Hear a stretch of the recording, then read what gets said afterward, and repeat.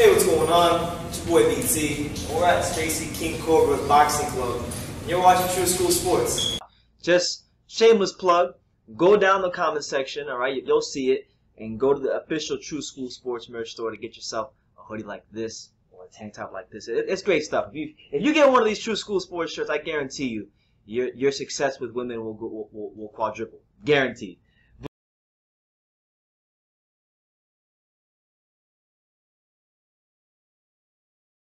Absolutely.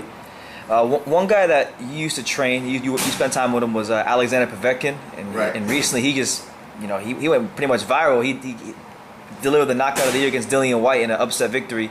What did you think about the knockout? It was, everybody know, and that Povetkin. And I was in an interview with Brian. Brian called me from London. I was on his channel, but I explained to him about Povetkin.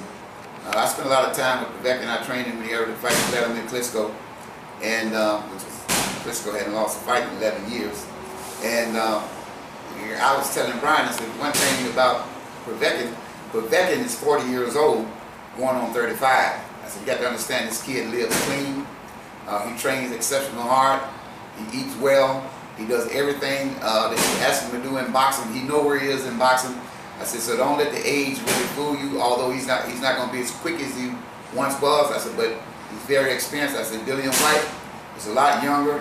He's strong. He's tough. He's been there before. He's some good fighters. But if the fight go to distance, then I got to give Whyte the edge over decision. I said, but he's still got to be careful because, Povetkin has a good left hook. And that's where I saw it.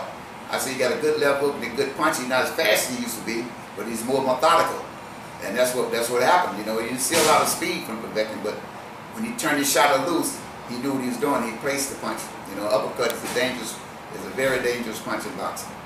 Absolutely, and he's one of those guys that you only beat a Povetkin if you're a truly elite heavyweight. And I know from talking to you in the past, you've never been high on Dillian Whyte. No, I've never been that high on Dillian Whyte. I mean, he come to fight. He's been well promoted, self-promoted on the internet.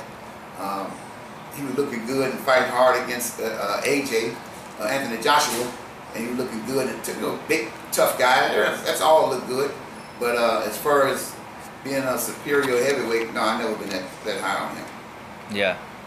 So do you think he can rebound from the loss, or do you think Povetkin's going to just have his number and he's going to get him again? Well, I don't see those two. I was asked that question. That they're talking about a rematch. Yeah, there's a clause.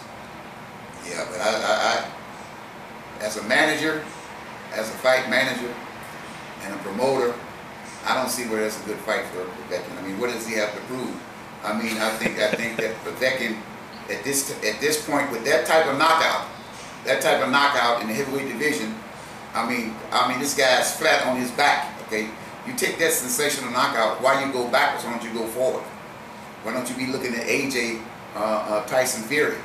You earn that respect, and you earn the rights to fight for them, and the media would love to see him in one of those type of fights. I mean, because of the sensational knockout. You got knockouts, but when you get a sensational knockout, why go back to the same place? It doesn't make any sense to me.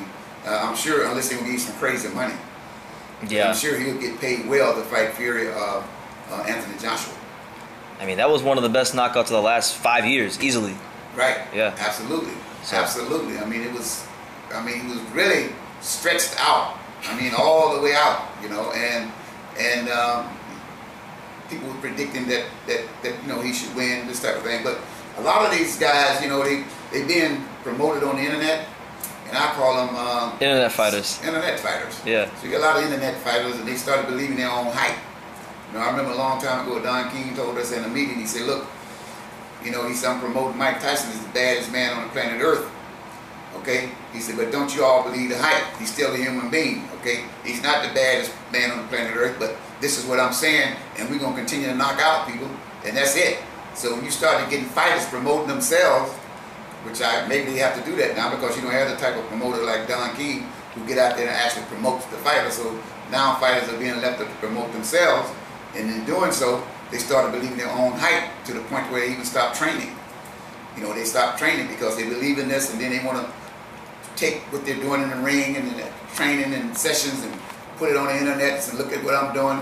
And a guy like me sitting there and say, yeah, just keep doing that so I can keep studying you, get to know you. And then you got all their fans gassing up saying, oh my God, you a dog, you a beast, you a different breed. And that's the worst thing for the mental psyche going until into. you get knocked out. And then on the other side, then they say eat trash. Yeah, it's trash. So then you can't really blame the fighters because, you know, they're not being promoted the way that they should. Nobody's really speaking up for them, so they're promoting themselves. So they got an outlet now, you know, where it's time they didn't have that. So, you know, you can say anything about yourself. You can go out there and lift some weights and put on the internet and say, oh my God, he's so strong, and, you know. So then the fighter began to believe all of this. Yeah.